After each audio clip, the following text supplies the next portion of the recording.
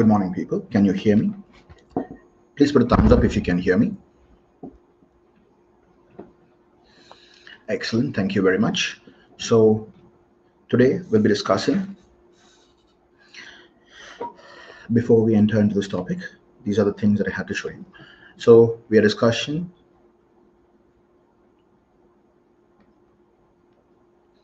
our discussion on the near original questions. I'm trying my best to bring the best of the questions for you. I have discussed with a lot of people. There can be errors. I request you to be patient. There can be errors in the questions itself, and there can be errors in the answers also. So I would request you to be patient.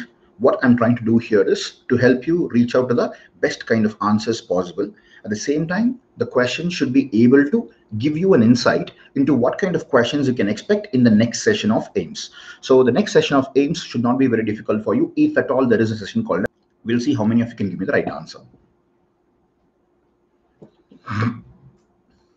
If you have any question, please ask me. Do not worry about it. See, please don't hate me. I'm trying here the best to help you. This is a free session. I want every one of you to learn something from this class and go home. When you learn something, you will be very happy about it. If you had written the exam, it's okay. If you haven't written the exam, it's okay. Cross-linking fixative was asked. Excellent. Both can be understood. See the question, Ijja Pandey. I'm very happy with your extraordinary work here. You're speaking about cross-linking, right? That is what I'm going to discuss today. So tell me the answer for this given question. See, your sanitizer may have 72% alcohol, but 72% alcohol is not the only content. It will also contain glutaraldehyde and other kind of isopropyl alcohol. Are you following this, Rocky? Sorry, somebody asked for the first question. Rocky, you are having multiple combinations. That is why it is useful. Okay, so the right answer is acetaldehyde. Please understand, osmium tetroxide is wonderful fixative when it comes to electron microscopy. Ethanol is a wonderful fixative when it comes to slideshows for light microscopy. Formaldehyde is the most commonly used fixative ever. Now, what exactly is the fixative? Previously, I had asked this quiz question. I had asked a quiz question. Some people might not have understood it. Some people might not have liked it. I asked them, if, for example, I'm asking you, best fixative is actually osmium tetroxide. So for EMS tetroxide, listen carefully. I had asked a quiz question in the past. There is a relationship between what I'm going to ask you now and for this answer. When will you like your dosa very well? When the dosa is bright white in color, when the dosa is bright white in color, or golden yellow in color, which one would you prefer? Golden yellow. Among these two, which kind of dosa would you prefer? The bright white dosa or the golden yellow dosa? So you will accept that golden yellow dosa is 1,000 times more tastier than that of bright white, right? The reason being a chemical reaction called as Amadori rearrangement, and that Amadori rearrangement is also called as Maillard reaction. Maillard reaction speaks about the formation of a cross-linking between that of aldehyde and the amino groups present in the, I repeat, when I'm trying to make a dosa will be made up of 60% carbohydrates and 30% of proteins. The proteins will contain amino acids, and those amino acids will give you the amino group. So the carbohydrate contains aldehyde group, and the amino group of proteins are supposed to make a link called as aldimine linkage. And this aldimine linkage, after formed, will make the whole food substances extremely tastier. Now look at this part here. I'm going to tell you the theory part. Osmium tetroxide is traditionally used in electron microscopy, both as fixative and heavy metal stain. While ethanol is a non-additive precipitant fixative, formaldehyde is a non-coagulating additive fixative, but acetaldehyde is the only one. Acetaldehyde is the only one who is ineffective to act as. Acetaldehyde is the only one who is ineffective to act as a fixative. Acetaldehyde cannot act as a fixative. Now, you can look at the theory part later when you have time. Look at the chemical reaction here. When I speak about formaldehyde, when I speak about glutaraldehyde also, you can have this combination. The protein with the H, with the HCHO, will form a protein with an formaldehyde. Now that formaldehyde will form an aldimine linkage. This aldimine linkage is the one who's capable of causing peptide linkages and methylene groups. This is the chemistry behind the fixation, and the best fixative will be formaldehyde, and the one who will never be involved in the fixation would be acetaldehyde. Please understand why I chose acetaldehyde is because you can have osmium tetroxide acting as a fixative in the electron microscopy. Ethanol has a fixative action. Formaldehyde is the best fixative, but acetaldehyde is not at all a fixative, so I would choose D. And if at all the extra statement called as cross-linking is added, the best fixative will again be formaldehyde. Never a fixative would be acetaldehyde. Again, I will choose acetaldehyde as the answer. I hope you understood this question. If you have any question, you can raise it also. Now look at the remaining part here. This is additional information for you to answer in the next AIIMS exam. Formic acid, Evans-Krajan strain, Christensen strain, Gooding and Stewart strains are the different kinds of decalcifier used. Why should you go for decalcifier? Whenever you have any kind of fixation, calcium abnormal accumulation can happen, which can alter your test results. So you have to add a decalcifier, which is capable of removing the calcium so the view can be better. Always remember, formic acid, citric acid, distilled water, formic acid, formate and distilled water, formic acid, formaldehyde and distilled water are the three major methods by which I can go for using formaldehyde to go for fixation. Okay, all these are extra information. You can download this PDF file after the class is over. It might be helpful for you if you want to prepare for the next AIIMS exam. Okay, gloves are disposed in which colored bag? This is a very simple question. It's not generally a microbiology question. I just added it for the sake of SPM. Try to go for the Rahul Raj. It's used in biopsy. Who's used in biopsy, Rahul Raj? Which question are you talking about? Rahul Raj, can you please help me with your question? I'm not able to understand. Who's used in biopsy are you talking about? I'll try to answer.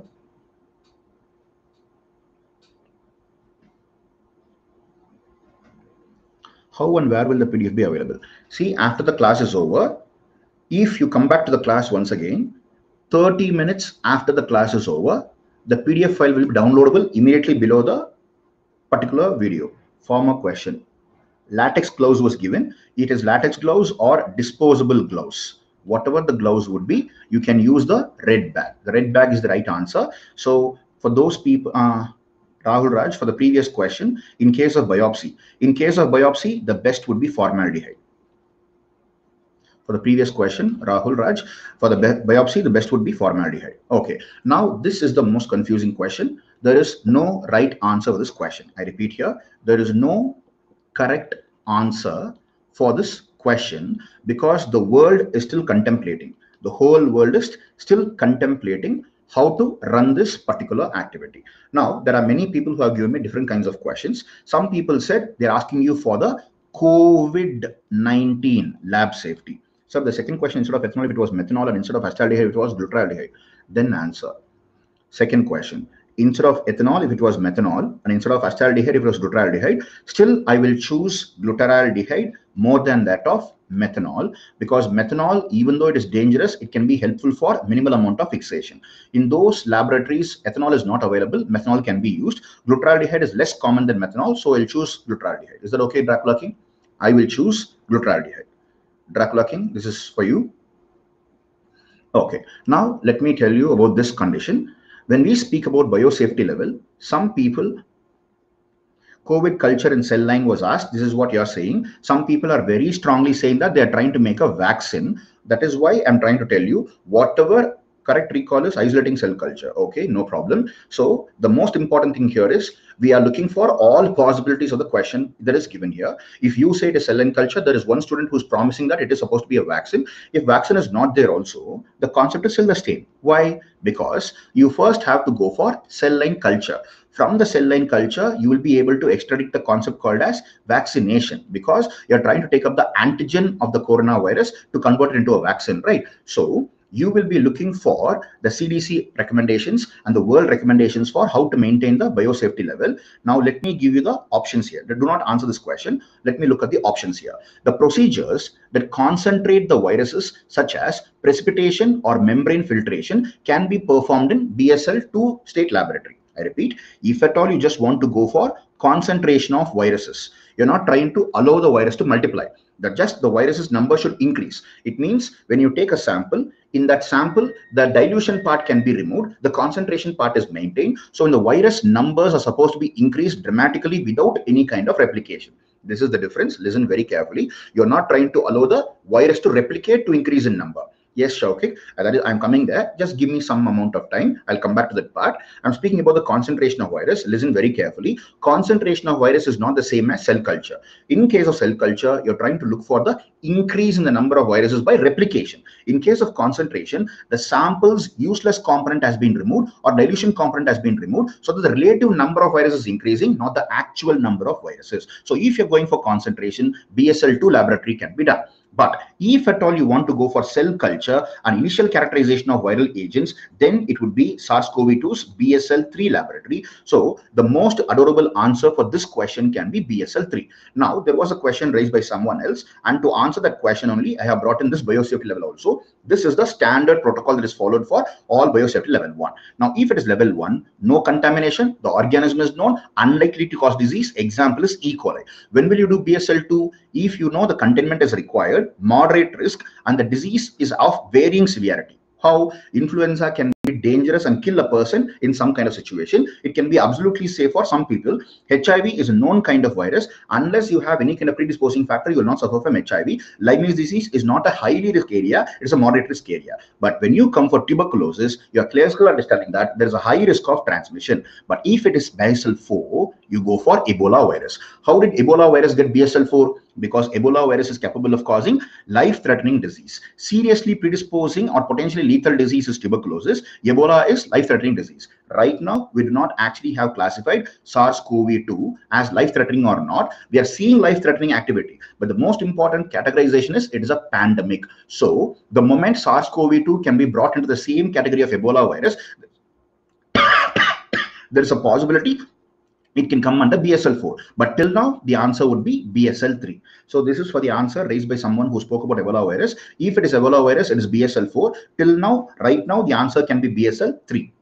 Let's go for the next question. Okay, just look at the part here. Highlights of COVID-19 lab safety. All procedures must be performed based on risk assessment. If at all you want to perform the procedure, risk assessment is important. Then non-propagative diagnostic lab work can actually be conducted at a level 2 activity. That is non-propagative. Please understand, non-propagative is the right word. You will be going for NAT, that is nucleic acid amplification test. The answer can be biosafety level 2. But if at all the work is propagative, it means the number of viruses are going on increasing from the central area, it keeps on going in the peripheral area, then you have to go for the containment in the term of BSL-3. So because of two complex concepts, I have brought in the answer. It can be BSL-3 as of now. Now let's look at this particular picture. This picture was a part of molecular biology. So anybody can claim the growth for this particular picture. A biochemist also will try to answer this. A microbiologist also will try to answer this. An immunologist also will try to answer this. The question was about, they wanted to know who is the conjugate. This is ELISA. This process is ELISA. In the ELISA, they wanted to look for the conjugate. They had given the color coding. This was one color. The green color was one color. The red was one color. The blue was one color. Yes, it is a sandwich ELISA. So they wanted to know which among the colors would be the conjugate. Remember, in ELISA, the conjugate is always the enzyme or the radioactive substance who is capable of giving out a particular change in the answer. When the antigen is present or the antibody is present, that particular conjugate will give you color by activating the chemical reaction. So here it can be alkaline phosphatase or it can be horseradish peroxidase. Horseradish peroxidase. So here the question would be HRP. I did not know the exact wordings for this and I did not know what were the options. So that's why I'm telling you, this is the picture. I'm going to erase all the annotations here. So they asked for the conjugate. The conjugate is HRP. In this picture, it is horseradish peroxidase. In other possibilities, it can be alkaline phosphatase. Let's go for the next question. Among the following drugs, which is the antifungal drug that exhibits both anti-inflammatory and antipruritic activity? Give me the answer, people. Yes, very good, Chidanand. Just try to go for the poll. The poll will tell you where exactly you stand. See, in this class, I'm very sure some of you might have gone for the exam. Some might have not gone for the exam. Be it whatever it may be, try to answer through the poll and see how exactly you can flourish. See where exactly you stand in this group of people. Nobody will know where exactly you stand unless you are in the top 10. So this is a very simple way and an invisible way of seeing. Yeah, be it a topical drug or be it an intravenous drug, whatever the thing you speak about. Here we are talking about the presence of the organism's drug, which is capable of giving you antipruritic effect. We'll see how many of you have given the answer. Yes, so 40% have given the right answer. Sai Shashank is on top. Rocky is on second. Rajesh is on third. Very good going, people. Remember one thing. Ketoconazole is almost out of date because it has been in the use for the last 20 years. But ceftriaxone is the drug of choice for two reasons. One is it has a very good anti-inflammatory action. It has an antifungal action. But why is it capable of showing antipruritic action? Be it a topical agent, it can be very effective in decreasing the cytokine release. I repeat once again, this ceftriaxone has been proven effect on decreasing the cytokine release, and those cytokine release are known for inflammatory mediation, and for that reason alone, it has been very effective. Please understand, if you're practicing as a physician at some place, if you're just an MBBS doctor, an MD doctor, whatever it is, if you're practicing, when a patient is coming to you with groin infection and he says he cannot actually stop scratching the itch is always present, then the best drug you can give him would be ceftriaxone. Please don't ask him to go for 4-derma. Have you come across the drug called as 4-derma? There is a 4-derma as a, what to say, it's a brand name. People say that there are betamethasone, beclomethasone in it, and it is also containing the antifungal agent. Remember, the moment you give the steroid can definitely bring down the itching sensation, but steroid will make you more vulnerable for infections and you'll never get released of this infection. The infection can never get cured. So for that reason, you can go for ceftriaxone. Ceftriaxone as a single drug is effective to attack against the fungi. Also, it is capable of decreasing the itching sensation. That is why right now the drug which you can love would be ceftriaxone. That is why they've asked you this question. Okay, all the following antituberculous drugs are bactericidal except, not expect, it is except. Don't jump into the conclusion. Tell me on the comment box which drugs can be bacteriostatic. I'm not going to run the poll here. It is also used in AIDS. Yes, correct. You can use it in AIDS also. Yes, what is your answer? Chidaran says E, Nitesh says ethinomet, Shavik says D. Okay, Purni says streptomycin, Rocky says ethambutol. Here, ethambutol is not here. If at all ethambutol was there in the question paper, I will take ethambutol as a bacteriostatic agent. Rifabutin is always a bactericidal agent. Okay, enough of your answers. No problem. Just wait. Streptomycin is an aminoglycoside. Never have doubts about it. Aminoglycosides are always cidal agent given at appropriate concentration for the appropriate organism. Kanamycin is also a powerful cidal agent. Rifabutin comes across the rifampicin family. It is bactericidal in most of the situations, and in rare situations it can be bacteriostatic. So what is the question here? You're looking for a drug who does not have bactericidal activity. That could mean thioestazone and ethionamide. Ethionamide and thioestazone are mostly bacteriostatic agents. While thioestazone is purely a bacteriostatic agent. Some students said thioestazone was asked. Some students are saying it was not asked. If thioestazone is not asked, ethionamide would be the answer. If thioestazone was asked, then I would prefer thioestazone more than ethionamide and ethambutol. But I will not choose streptomycin, kanamycin, and rifabutin. All these are very strong bactericidal agents. Rifabutin and rifampicin can block RNA polymerase. It can have. Okay, so ethionamide is not in the options. If ethionamide is not in the options, then my answer would be definitely thioacetazone. Thioestazone is the answer for this question because it's purely bacteriostatic. And in Central Africa, this drug is very commonly used. A lot of questions were integrated with. Sorry, I'm not able to understand what is it. Integrated questions, the same. Yes. See, even in the last NEET, a lot of integration happened. Many times, students have been running behind. Students have been running behind notes. So they prefer to take down notes and they want to revise the notes and they want to reproduce the information in the notes. That was actually blocked by NEET 2020 because from now onwards, notes alone will not be enough. You have to understand the concept from the depth. So that is why I'm trying to tell you extra information here. Listen carefully. Thioestazone was very commonly used in Central Africa because thioacetazone is extremely cheap. It is extremely cheap compared to all the other drugs. But this thioestazone cannot be used as a single drug. Never a single drug. I'll use a different size. Never used as a single drug. It is always used in combination. Always used in combination. There is one more question about antituberculous drugs. So I'll come back to that and I'll discuss about the remaining parts also. For the time being right now, these three are bactericidal. Thioestazone is a bacteriostatic. If ethionamide was asked, then that is also a bacteriostatic agent with minimal amount of bactericidal activity. Let's go for the next question. Gene expert test. In that, it was Gen expert. This was the spelling for the commercial preparation. And this was known to do it for RPOB gene. Can you tell me, you're talking about the resistance to what? Yes, you're talking about the resistance to what? RPO gene mutation can go for resistance towards what? The mutation will cause resistance towards rifampicin. Excellent. Rifampicin. Why am I asking you this? Because the world's most common mutation for tuberculosis would be for the CAT-G gene. CAT-G gene. What is this CAT-G gene important for? It is important for producing catalase and peroxidase. There are many people who know this question very well, but there are still some people who do not know anything about what exactly is happening. So I'm trying to answer for those people. Just listen carefully. CAT-G gene mutation is important for INH resistance. So I'm just going to tell you this. If you're okay, please listen to me. If you want to know about this, I'll tell you. Is that okay? I'm speaking about the mutation. Remember, in case of Staph aureus, the most common reason for drug resistance would be conjugation and transduction. In that, transduction will take up 90% of the root. 10% will be taken by conjugation because Staph aureus is known for having a pilus. Now, the concept in case of M. tuberculosis, the most common genetic mechanism by which M. tuberculosis can become drug resistant is always mutation. So that is why you're concerned about the mutation in terms of tuberculosis. So we concern ourselves about the genes involved in the mutation. Now, there is a gene called as LAM gene. LAM gene is coding for certain proteins which can act as enzymes, and those enzymes are involved in the building up of a compound called as lipoarabinomannan.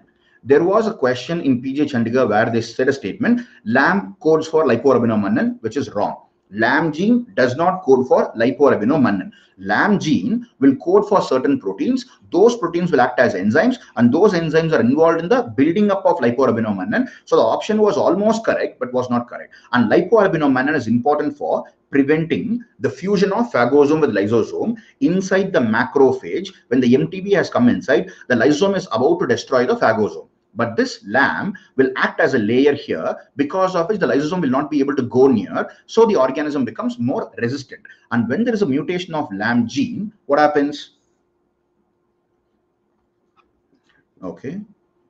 I'm sorry, I do not know what to do, Chidanand. I'm sorry. Now, we are speaking about LAM gene. LAM gene will actually create a layer called as lipoarabinomannan, which will block the fusion of the phagosome with the lysosome, because of which the organism can stay inside the macrophage for a longer time. So imagine if LAM gene is mutated. If LAM gene is mutated, then the fusion of phagosome with lysosome happens. Then the macrophage will be able to destroy the organism. That is dangerous for the organism. Okay, there are some people who are raising this particular emoticon. Can you please tell me what exactly is your trouble? I would like to explain. There are 15 people who are putting forward this emoticon. I'm really wanting to help you. Can you please tell me what exactly you want? What exactly you want me to explain? I'm explaining in an order.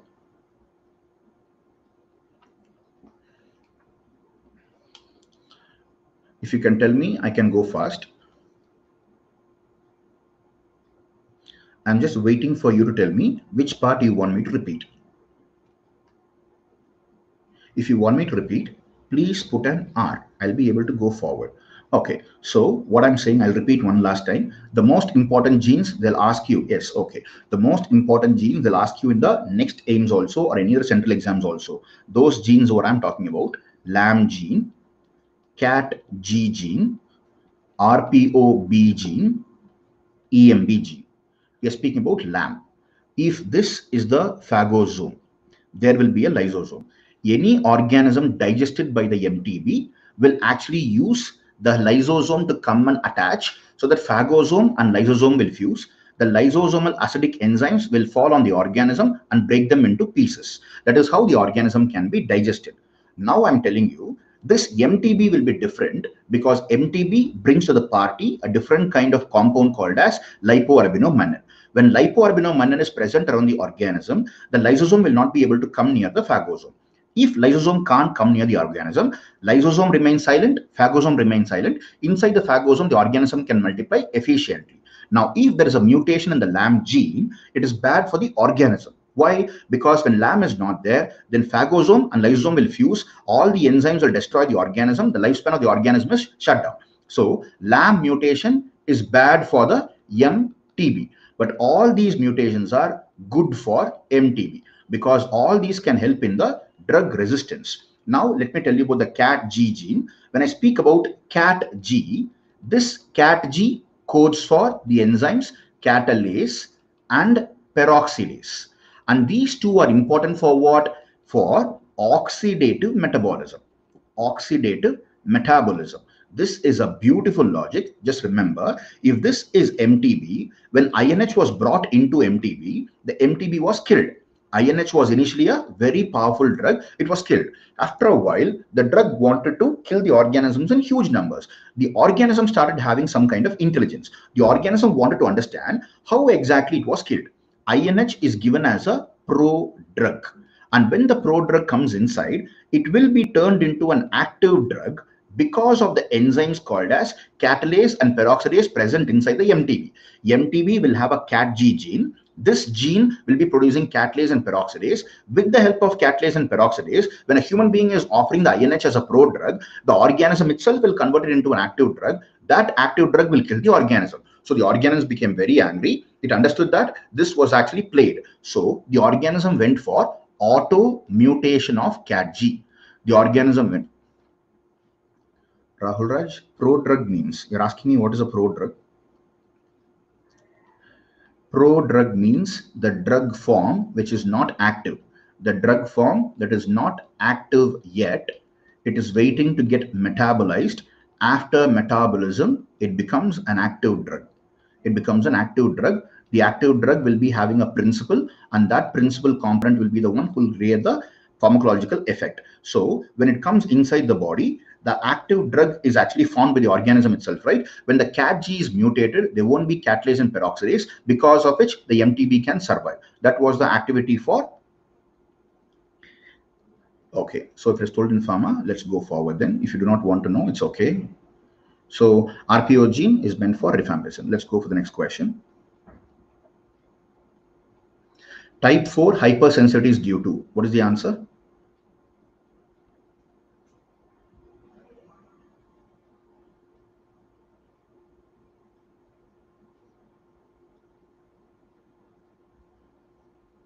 Sharma, it was over, Sharma, almost. I had said that the catalase and peroxidase enzymes are generally present in the MTB.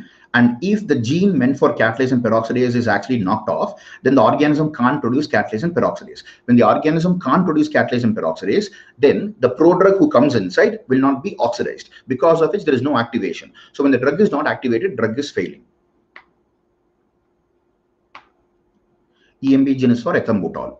Okay, now we'll see. Sai Shashank is on top, Rocky is on second, and SK Mahen is on third. Excellent playing people. Okay, now the answer is cell-mediated immunity. Can you tell me, are CMI and DTH one and the same? CMI and DTH, are they one and the same? Yes or no? CMI and DTH, are they one and the same? Yes or no? Almost. Yes, yes, yes. So this is the core reason why many times we make mistakes in the exams, because we don't even understand what exactly is the logic between both. CMI means cell-mediated immunity. I know you know this, but the most important catchphrase here is it is an immune response.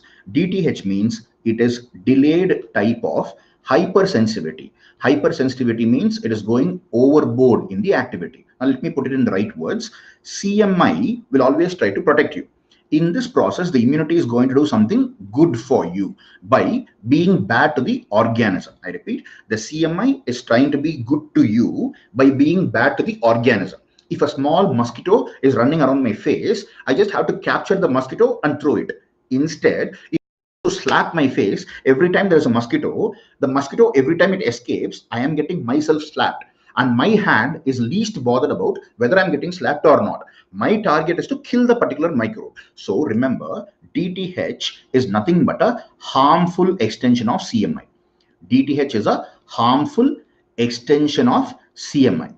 When the CMI is least bothered about your process, when the CMI is not bothered about your goodwillness, it is consistently concerned about killing the organism. If killing the organism is the only target, it is least bothered about your safety. That is the point where you call it as DTH. is in type 4. No, this is cell-mediated immunity. That is the background behind the DTH. Now look at this. If CMI can progress towards DTH, if I look at DTH, I understand CMI is present. But just because CMI is present, I can't be clear that DTH is also present. In some people, CMI can progress to become DTH. If I can visualize DTH, it is understandable that CMI can be present. That is the basis of tuberculin test. In tuberculin test, I'm eliciting a response using DTH response. That DTH response, if it is present, I can understand CMI is present. Now here, what is hypersensitivity called as type 4? It is a granulomatous response. If this is the MTB bacilli, surrounding that in the first layer, the T cells will send in the activated macrophages. Next layer, you'll be having joint macrophages referred to as giant cells. You'll bring in giant cells. After following the giant cells, you'll bring in the T8 lymphocytes. Surrounding the T lymphocytes, you'll be having the fibroblast. All these things will try to shoot down the organism. In that process, a part of the whole tissue is also destroyed. You can have caseation necrosis in case of tuberculosis. Now, the whole bunch is called as granuloma, and the granuloma was actually brought in by the T8 cells. The T8 cells were activated by T4 cells. So this is a CMI-mediated activity. All granulomatous responses are type 4 hypersensitivity response. Why is it hypersensitivity? Because it's going to be bad for you. What is bad? Because you're going to destroy a part of your lung in the form of caseation. Only in chronic conditions, granuloma can happen. Granuloma does not cause chronic conditions. In chronic conditions only, granuloma can happen because granuloma will take more than 3 weeks of time to happen. So minimal amount of time required for granuloma to happen would be more than 3 weeks. More than 3 weeks. Let's go for the next question. This was a very famous question. Try to answer this. The history belongs to an immunocompromised patient. Anmol Luthra, the mass is called as granuloma. The mass is called as granuloma. The process that led to the formation, of granuloma will be called as delayed type of hypersensitivity, which is called as type 4 hypersensitivity reaction. And that granuloma, when it is active, it is called as granulomatous inflammation. Is that okay, Anmol? Hello, Anmol. Are you okay with this? Okay, now look at the question here. This is the question. I'm starting the poll. See whether you'll be able to answer this.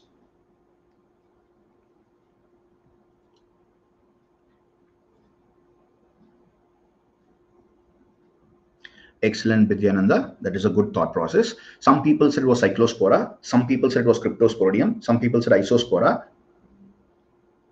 So the first option was globally most commonly causing a C bar. Okay, no problem. Globally, when they use the word globally, you can never point or differentiate between that of cryptosporidium and cyclospora, because both cryptosporidium and cyclospora are parallel to each other. In the endemic African countries, it can also be isospora. So these are the 3 major organisms under epicomplexans. Sai Shashank is on top, SK Mahin is on second, Rocky is on third. Listen very carefully. We are discussing about the organism. Yes, wait a minute. When I speak about, see, Dr. Shauvik, I'm just giving the answer based on the concept called as globally. Globally important can speak about cryptosporidium, cyclospora, isospora, because Africa can always contribute to the load. But this particular globally has actually been compromised on a statement called as immunocompromised. Remember, these 3 organisms are capable of causing persistent diarrhea in all the people. But if those people are immunocompromised, then the diarrhea becomes overwhelming. Diarrhea becomes overwhelming and overbearing if the patient is having AIDS. So in AIDS patients, this particular 3 organisms can be deadly. And how do I know it is cryptosporidium? Because they are saying the cysts of the cryptosporidium are the ones who are 4 to 6 microns in size. So based on the size called as 4 to 6 microns, I'm having a fair idea that the cyst will belong to cryptosporidium. And if the answer is cryptosporidium, you're looking for Quignon method. What is the Quignon method trying to tell you? Anybody? What is the Quignon method trying to tell you? It is acid fast. So it is acid fast and cold Ziel-Nielsen technique. Excellent. Now tell me, cyclospora, is it acid fast? Cyclospora, is it acid fast? Just say yes or no. That is enough for me. Quignon method is a modified version of acid fast staining. Modified version of acid fast staining is Quignon method. And it is generally used for nocardia versus actinomycetes. Generally, Quignon staining is done for actinomycetes versus nocardia. Nocardia will be positive, actinomycetes will be negative. Cryptosporidium is bacteria. No, Rahul Raj. Rahul Raj, who are you? Cryptosporidium is a protozoa. No problem. I'm really glad you're asking some basic questions. So if you have any other questions, also ask me, Rahul Raj. So look at this. Cyclospora is a protozoa. It comes under the sporozoan family, and they belong to Apicomplexan phylum. And all these are known for causing diseases. Remember, Cyclospora is not acid fast. Cryptosporidium is not acid fast. None of them are acid fast. Only the cysts of them are acid fast. You tell me, human sperm, is it acid fast? Human sperm, is it acid fast? Excellent, Kribakar. Human sperm is not acid fast. Head of the human sperm is acid fast. You can't call it as any other animal sperm. Only head of the human sperm is acid fast. The most important statement is head is having an acrosomal layer. The acrosomal layer can resist attack by acid. That is why it is acid fast. So here I'm going to erase all the annotations. Let me look at a different color. Most common among them to cause diarrhea is Cryptosporidium parvum is not the correct answer. Oocyst becoming infective immediately after coming out of the stool is the right answer. You can search on oocyst, you can search on Wikipedia, you can search on even CDC. They have clearly mentioned that when the fecal oocyst comes outside, it is immediately effective. That is why you should be always scared of the Cryptosporidium. The Cyclospora, Cyclospora, isosporas, things are not highly immediately effective. But in case of Cryptosporidium, it is highly effective. They are not obligately intracellular. They are found outside the lumen. That is, they are found in the lumen as extracellular organism. Auto-infection is not a property. It is based on the fecal oocyst alone. Wrong about Ebola viruses. Which one is wrong? We're going faster. Come on, people. Let's do it faster. If you have any questions, please raise it. Yes, correct, Mithun Raja and Raman. Yes. Which is wrong about Ebola virus? 58% people are capable of giving the right answer. They have given the right answer also. It is 55 now.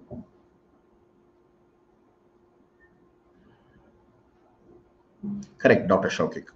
Head is made up of acrosome. That is what is acid fast. Why first option is wrong in the previous question? Because Cryptosporidium parvum will be slightly trumped by the other organisms like Cyclospora and Isospora. Is it okay, Deepu Sandeep? Yes, the right answer here is mosquito transmission. Mosquito has not been reported to cause the spread. Ebola and Marburg. Man is the accidental host, they said. It's okay. See, bats will be difficult to spread Ebola virus. Bats will be spreading Nipah, COVID, and rabies virus. When it comes to Ebola, the value of bats is very less. Marburg and Ebola virus are thready viruses. They look like this. This is how they look like. Yes, SARS also. But remember this, but SARS is not meant for bats. SARS is man-to-man. Now look at this part here. The viruses will be thready. Thread-like viruses are called as filoviridae. Thread-like viruses are called as filoviridae. And remember the most important thing in case of Ebola virus, immediate transmission is very, very high. It is highly contagious. Why should you know about this point? The main was nosocomial contact. Okay, now listen to this. When we speak about contagiousness, if I'm a healthcare worker and you are suffering from Ebola virus, you'll be having African hemorrhagic fever, which can be seen as hemorrhagic diarrhea also, or it can be dysentery also. You'll be bleeding from all the pores. The moment I come near you, if you are the first exposure contact, and when I come near you as a healthcare professional or a para-healthcare professional, when I get exposed to it, I die. So the Ebola virus will not decrease in intensity until a geographical area has been completely abolished. A lot of people have been destroyed. So when you go to the hospital, when a first patient has given the infection to the doctor and the doctor treats another patient, even though he takes all precautions, nosocomial infection is absolutely present. So that means direct contact is also absolutely present. Mosquito transmission is the only thing that is not present in case of Ebola virus. It has not been proven. So, among the following, which spreads as droplet nuclear infection that needs special precautions is just a variant of this question, but this question was also asked. Give me the answer for this question on the poll, people. Among the following, which spreads as droplet nuclei infection that needs special precautions? Mahendra and Mudita, I am happy that you're giving the answer, but if you give it on the poll, you will be able to see where exactly you stand at the end of the poll. But your answer here is also fine. It's up to you.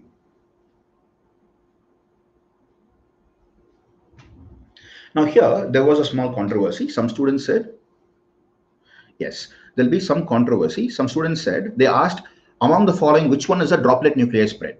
They didn't speak about special precautions. So if you speak about spreading through droplet nuclei, all four are correct. All 4 can spread through droplet nuclei. They can be spread as reservoir of Ebola virus can be monkeys. They can be unidentified mammals, which are present, unidentified mammals in the forest areas. So when somebody goes to the forest and comes back to the urban area, he will become the instant carrier and the dying host who can also spread. So there are multiple kinds of reservoirs for the Ebola virus. You just need a live being to spread the virus. Now look at this.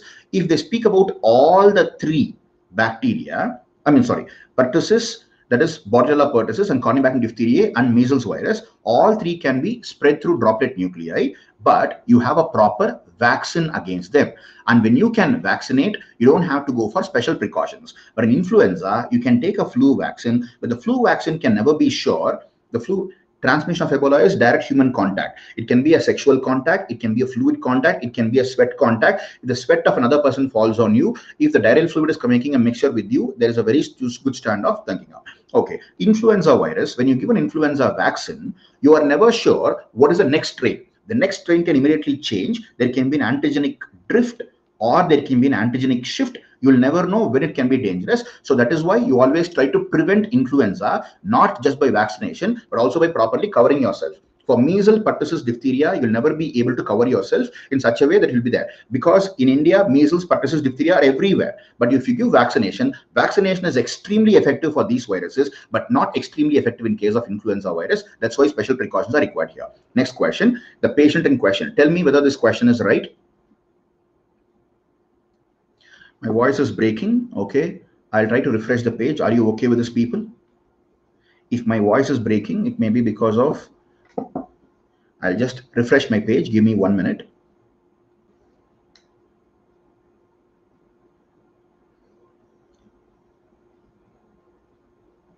Okay, can you see now? Sorry, Upasna, can you hear now? Okay, so what are the people saying that? Lactate, alanine, glutamate, all were given. Okay, lactate is elevated, alanine is elevated, glutamate is elevated. Excellent. Then anything else in this question? Okay, choline. Choline? What choline? What choline? So Shauvik is saying it is neurocysticercosis. Now I'm not concerned about the diagnosis. The diagnosis can be anything. I have seen many sources. Many people are equally voting for neurocysticercosis and many people are calling for toxoplasmosis also. So I'm just trying to tell you the picture. Tell me whether the picture you saw was picture A or picture B. Which picture did you see? Use your memory. Was it picture A or picture B? See, don't give me answer based on 6 pictures present here. Take into consideration this and this. Okay. Okay, magnetic resonance spectroscopy, all these raised. Okay, good. That is a good answer. T2 weighted image. Okay, having ring lesion. Okay, now this is the confusion. See, this is not a ring enhanced lesion as such because this is a calcified lesion. So when they speak about ring enhancement,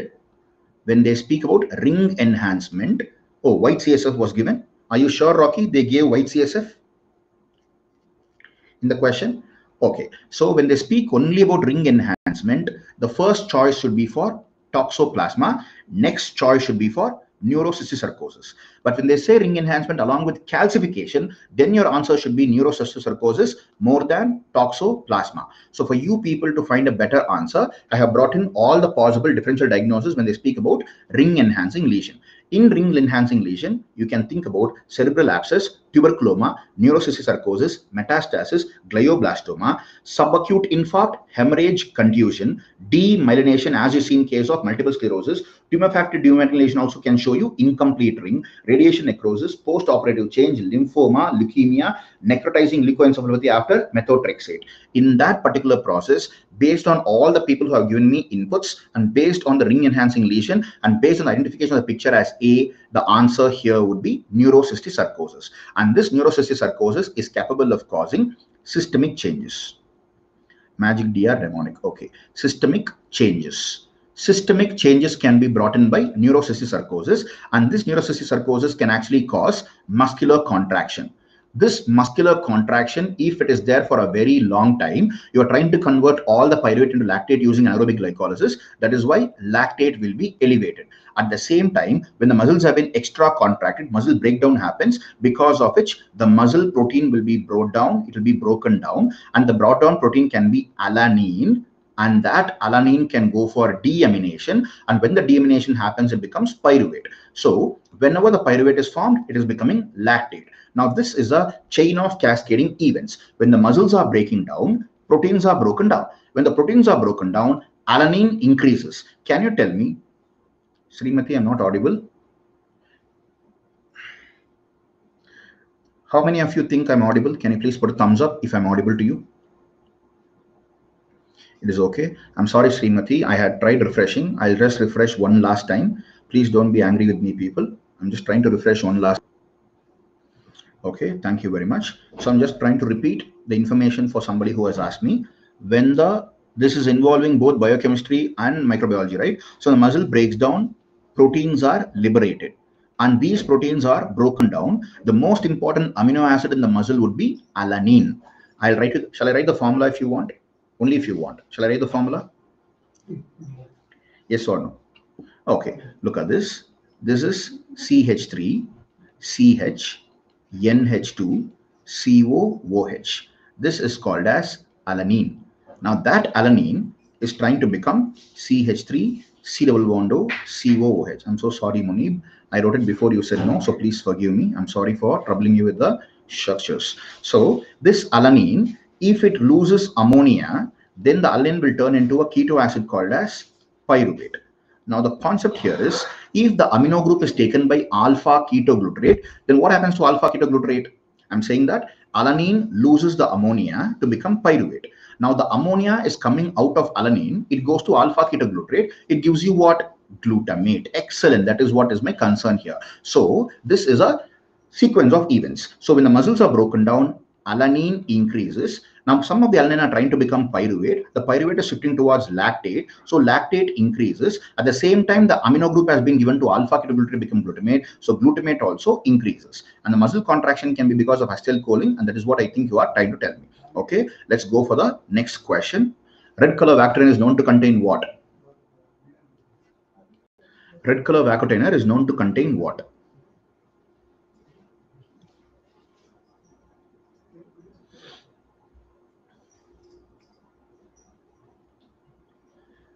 Very good, Sesha. I never thought you'll be able to give the answer.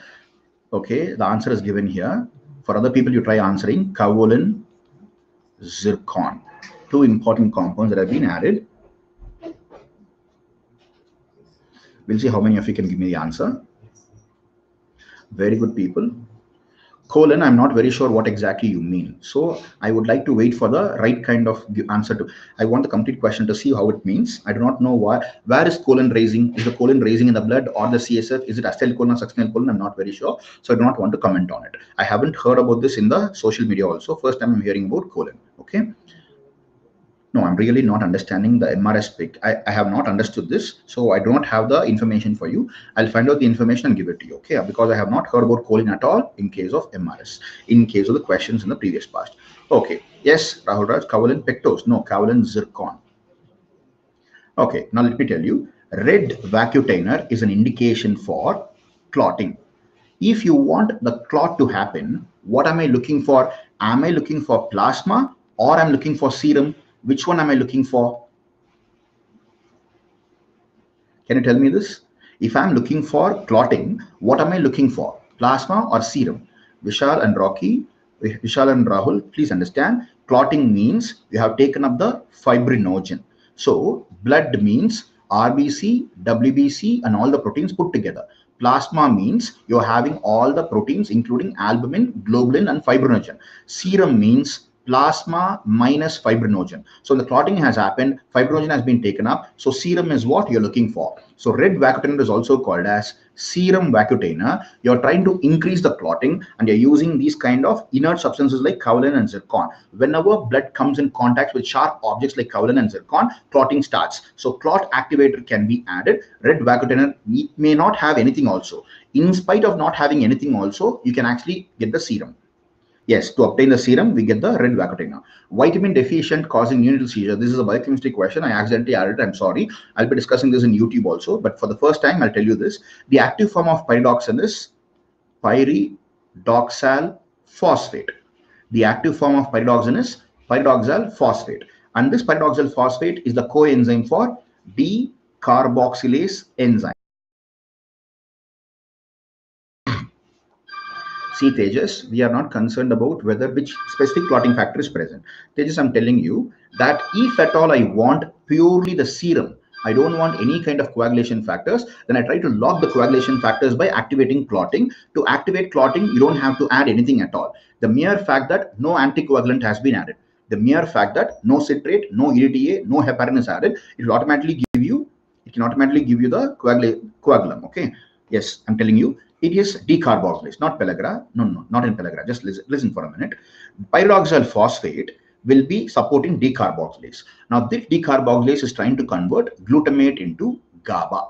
GABA is a very important inhibitory neurotransmitter, and that inhibitory neurotransmitter, if it is less, because pyridoxine is less, decarboxylase action is less, conversion of glutamate to GABA is less. Because of less inhibitory neurotransmitter, there is excess activation. That is the reason for seizures. Now, for the question about pellagra, please understand, in case of pellagra, you have niacin deficiency.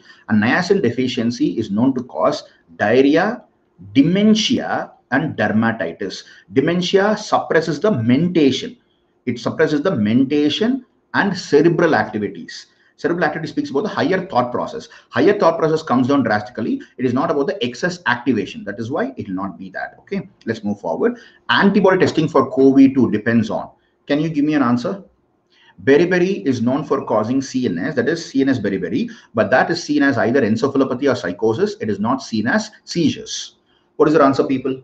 Antibody testing for COVID-2 depends upon what?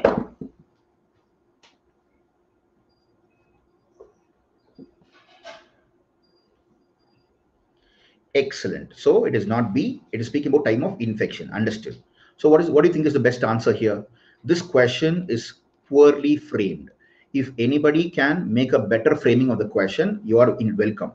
You are welcome to change the question if you want to. I do not know what exactly the question, because the question is not understandable to me. I'm not able to understand the question properly. So if you can change the question, I'll be okay with that. But please remember, when I'm trying to go for COVID-19 serology, you can follow the same principles of IgM and IgG.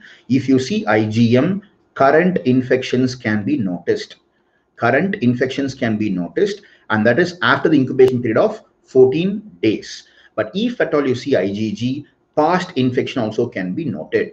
But please understand, IgG in COVID-19 not effective like the IgG of other viruses for unknown reasons. Please understand, I'll tell you one simple logic here. If at all you're suffering from COVID-19 today, and possibly you require in the next, you recover in the next 20 days. On the 27th day, again you get net is low. My net is very good. I am just checking it. It is 100 Mbps.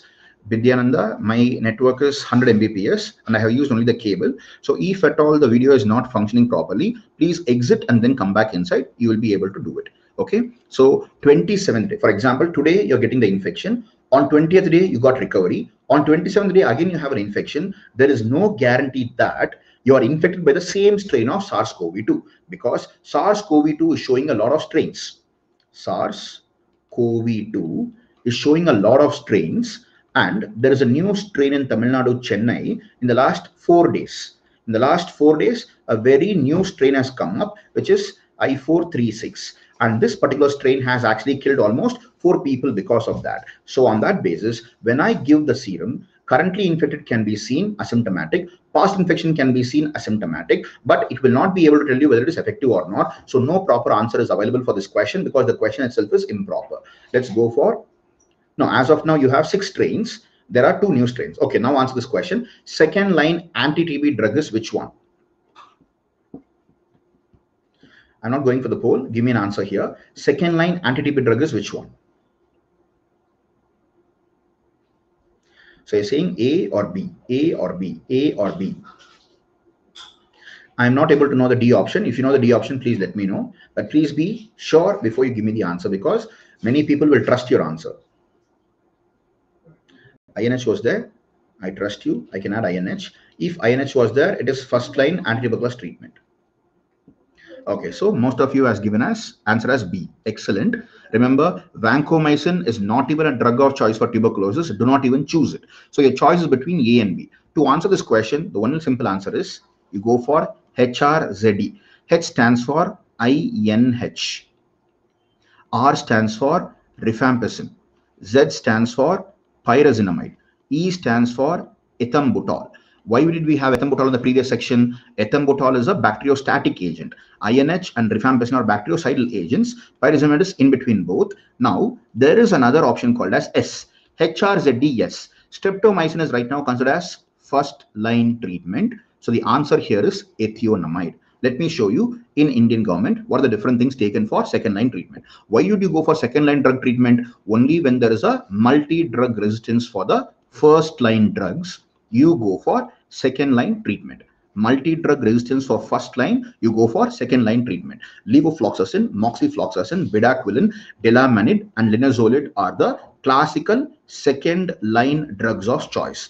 Then you think about kanamycin, ethionamide, ethambutol, cycloserine, sodium amino salicylate, pyridoxine to prevent INH toxicity, kanamycin, levofloxacin, and rifabutin are all second line anti-TB drugs. This information is for you to prepare for the next exam that is upcoming. So I'll show you once again who are the second line treatment. Levofloxacin and amoxifloxacin, who are ciprofloxacin or fluoroquinolone group of drugs, delamanid and linezolid, kanamycin, ethionamide, ethambutol, cycloserine, amino salicylate, pyridoxine, and rifabutin. All these are, sir, but streptomycin can't be given throughout the injection route, so it got changed to second line, but not sure. That is the reason they did not take streptomycin as the first line treatment in the initial stages. Now, because of immense second line drug, they're trying to bring in second line drug into a first line equation. But the better answer for this question will always be ethionamide, because ethionamide is definitely not a property of first line treatment. That is why I'm choosing ethionamide before that of. Ethambutol was given. I'm not sure what you're saying. Let's go for the next question. Okay, let me tell you the first line treatment. Streptomycin, rifampicin, isoniazid, pyrazinamide, ethambutol, and streptomycin is given as injection. That is why I'm telling you, in Indian government, I have taken it from the Indian survey data. These are the drugs that are offered to the patients in a form of a sheet. Yes, these are the multi-drug resistant anti-TB drugs. Amoxicillin, capreomycin, clarithromycin, moxifloxacin, clofazimine are all second line treatment. I mean, they all are drugs for XDR-TB. Okay, in case of thinking about ethambutol can actually be, see, ethambutol here is first line. Here, when I spoke about ethambutol here, this ethambutol is an altered dosage which comes in the second therapy. SD, the ethambutol can be having multiple dosages. This dosage is meant for the second line treatment. Otherwise, it's a part of first line treatment also. Okay, answer this question. Which let us not discuss about the regimen. I won't be able to finish all the regimens. I'm just giving you an indication for which drugs are which one. Okay, which are the following that spreads as droplet nuclear measures to be given? Okay, I'm done with this. Answer this question. Diphtheria vaccine is which type of vaccine? Go for the poll, people. Can you please close the door? Excuse me. Can you please close the door?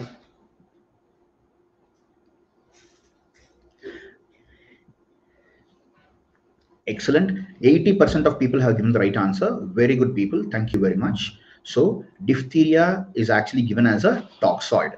Enough. We'll stop the question here. Diphtheria is given as a toxoid. What is a toxoid? You pick up the exotoxin. Tell me which one can be taken as a toxoid, exo or endo? Which one is preferable for toxoid? Which toxin is preferable for toxoids? Is it exo or endo? Excellent. You all will choose exo. Why? Endo is made up of lipopolysaccharide. It is a very poor antigen. Exo is made up of enzymes. Enzymes are made up of your proteins. Proteins are the strongest antigens. Proteins are the strongest antigens. You tell me, if I want to go for a vaccine, will I choose a strong antigen or a weak antigen? Yes, tetanus also. Very good. Tell me, which one will I choose? Strong antigen or a weak antigen? I will choose a strong antigen. So I take up a toxin. Now this toxin will be chemically treated. I repeat, the toxin can be chemically treated or it can be heat treated. When I do that, the toxin, just remember this. How many questions left? 6 questions left. Are you okay, Maria? Imagine if this is a protein who has a tertiary structure. This tertiary structure will be destroyed because of either heat or chemical activity. When the tertiary structure is lost, then catalytic function of the protein is lost. When the catalytic function is lost, it is no more an enzyme, it is losing the toxicity. So toxicity is lost, but antigenicity is retained. Antigenicity is retained. This is the property of understanding a toxoid. All toxoids are very powerful vaccines because I have destroyed the toxic component, but I have retained the antigenic component. Okay, now this question was incomplete. Anybody knows about this question? Anybody knows about this question? Which of the following is wrong about Weil's disease? Weil's disease is the severe condition caused in case of Leptospira interrogans icterohemorrhagica. Okay, you can see them under light direct microscopy. You don't need negative staining. Negative staining is a property you see specifically for Treponema pallidum. Okay, EMGH caused by spirochete. Yes, caused by spirochete, absolutely true. Weil's disease is definitely caused by a spirochete. Who are the 3 major spirochetes? Leptospira, Treponema, and Borrelia. Cryptococcus was given. Okay, you tell me, people. Ellingshausen, McCullough, Johnson, Harris medium is the medium for Leptospira. Who are the other media? Korthoff's medium and Fletcher's medium.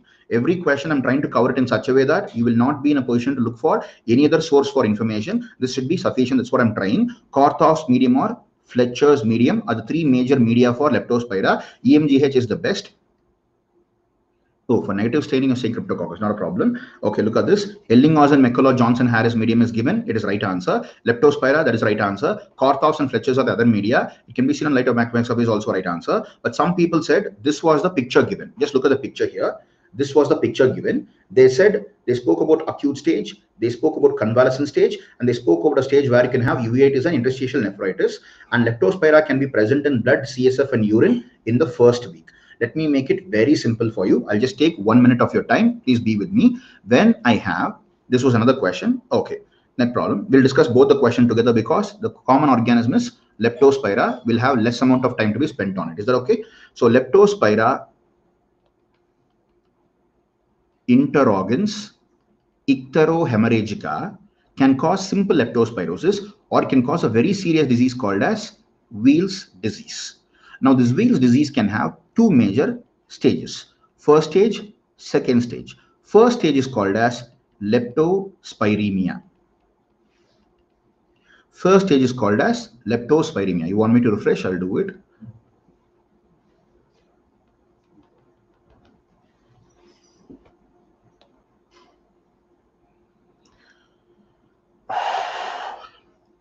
There are many people who are saying no. I am understanding it, but there are some people who want to learn, right? We all can be kind to each other. We don't have to attack each other. That's why I try to do it for them. Sorry if at all I hurt you. Leptospiremia is the first stage where you have the virus both in the blood and CSF. So both in the blood and CSF, you can find the organism. Second stage is called as, what is meningismus? There are signs and symptoms of meningitis, but there is no actual meningitis. In that stage, antibodies will start happening. So antibodies can be found, but it is not actually the organism found in the blood and CSF. These are the 2 stages of Weil's disease. This is just I wanted to discuss about Leptospira. If you have any questions, you can ask me. Okay, this was a confusing question. Many people said controversial statements. They said they spoke about a patient, they spoke about a resident, and they compared both the patient and the resident. What they said. So I do not know what exactly happened. So if at all HBS antigen is negative, the patient is absolutely okay. And if he has anti-HBS antibody titers more than 0.9, I repeat here, more than 0.9 international units per liter, then you will definitely be okay with that. Rahul Raj, please refresh your screen, exit, and then come back again. The right answer is nothing needs to be done for the patient. Actually, nothing is not correct. The best answer would be continuous monitoring. Continuous monitoring of the patient can be done. Remember, if a patient has anti-HBs antibody, he is protected. Let's go for the last 3 questions. Okay, female with active recurrent genital warts, but her husband does not have a wart. What will be the advice given to you? This was the question. Go for the poll, people. Last 3 questions. Come on, people. Female with active recurrent genital warts, but her husband is also having what? What is the advice for him not to have warts? This was the question.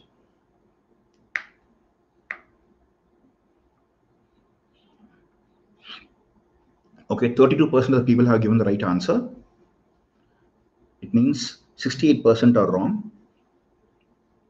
Female with active recurrent genital warts, but her husband is not having warts. What is your advice against the warts? What is the advice you give to prevent? Nitesh, I have not been allowed to do it. I have to finish by 1 hour, but I'm taking already 10 minutes. I'll be impinging on the other faculty who's coming up. So let me talk about the strains on a YouTube session. You can come and watch me on the YouTube session. The right answer here is don't involve in sexual intercourse when the active lesion is present without a condom. Without a condom. Don't involve in a sexual intercourse without a condom if there is an active lesion. Do not go for any kind of antiviral therapy. No antiviral therapy is effective. I repeat, no antiviral therapy is good for warts. You can go for surgical treatment or dermatological treatment or cryotherapy to bring down or eliminate the warts, but you can't give any kind of antiviral treatment to go it.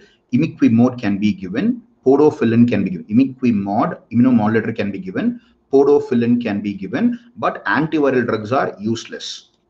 Is this due to HPV? Yes. When they say recurrent genital warts, it is definitely because of HPV. So it's a sexually transmitted disease. Wrong about Ebola virus is already done. Okay, this was the picture. Fatahia Haris, I have tried my best to refresh it whenever you ask me. If I refresh once again, they'll actually slap my face. So please refresh yours, go back and come inside, okay? So the answer is Schistosoma mansoni. There are many people who are speaking about Japonicum, but the gold standard is that if you speak about periportal fibrosis, I repeat, if there is a periportal fibrosis happening in the liver, and that is because of Schistosoma mansoni, you can also call them as bilharziasis. Bilharziasis, the picture might have been different. SD, I have not seen the picture. Nobody has sent me the picture. So I just put forward a retroperitoneal fibrosis case here. This is about the liver going for periportal fibrosis. So I'm just showing you, if at all they speak about periportal fibrosis, think about schistosomiasis. And what exactly has happened? There is a remodeling of the extracellular matrix and excessive deposition of collagen, primarily by hepatic stellate cells. Please show the picture of liver again. This is a case of bilharziasis.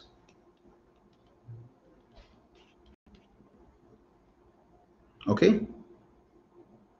And what is the pathology here? Remodeling of the extracellular matrix, ECM remodeling happens, deposition of collagen happens. Collagen deposition increases and hepatic stellate cells are increasing along the branches of portal tract. Done.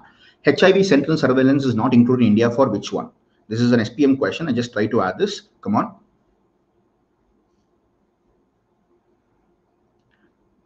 Mansoni is in the superior mesenteric vein. Japonicum is in the inferior mesenteric vein.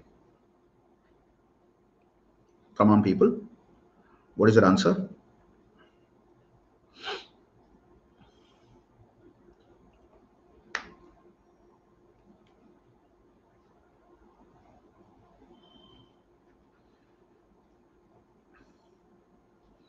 Okay. Now, do not worry about what my answer is. The answer might differ between the microbiologist and the PSM person. My answer would be sex clinic attendant. Attendant means the one who is accompanying the patient. The one who is accompanying the patient need not always be having a sexual relationship with the patient.